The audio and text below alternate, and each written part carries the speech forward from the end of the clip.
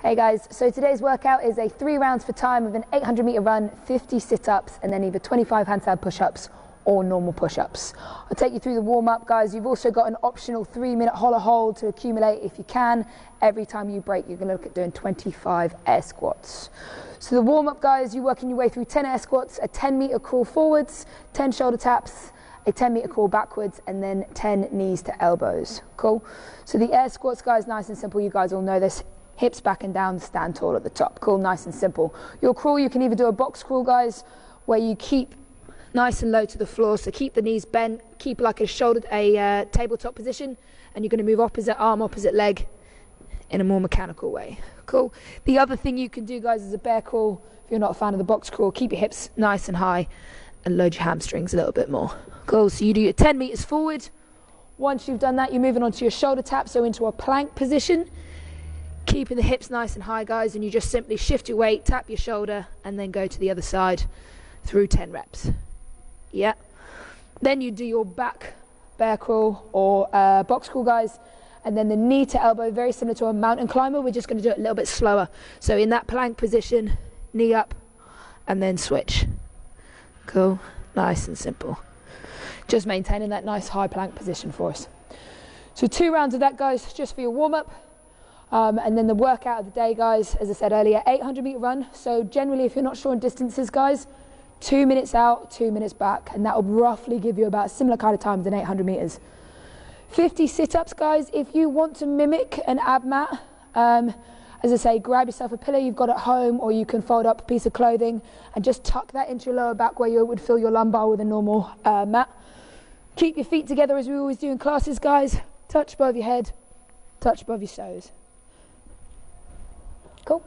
And then that last movement, guys, handstand push-ups. So obviously be careful if you're doing these in your living room. You're probably better outside, otherwise you're going to kick your TV or you know, the cat over or something like that. So make sure you do it outside if you can, guys, or you've got your normal push-up. So we'll just spin round and take you through the handstand push-up here.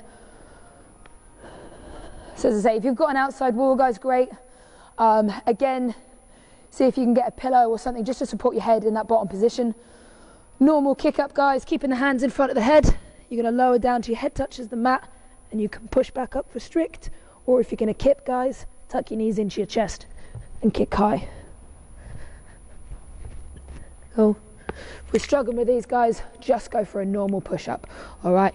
So hands underneath the shoulders, chest down to the deck, push back high. Cool. Or drop to your knees, as always.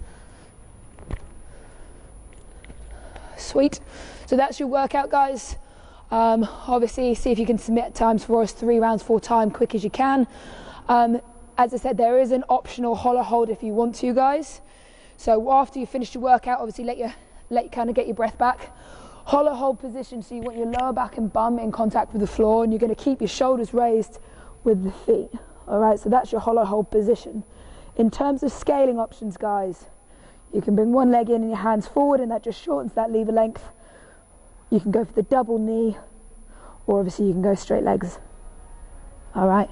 Every time you break, 25 air squats. Just set yourself a little timer so you can keep an eye on the time. 3 minutes is what you're aiming for. In terms of a cool down, guys, super hippie shoulder workout.